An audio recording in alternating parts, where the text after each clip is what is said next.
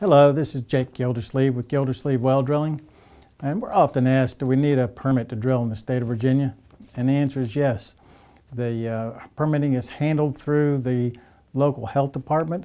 There's a $300 permit fee, and it's something that we handle to take all the stress off for you.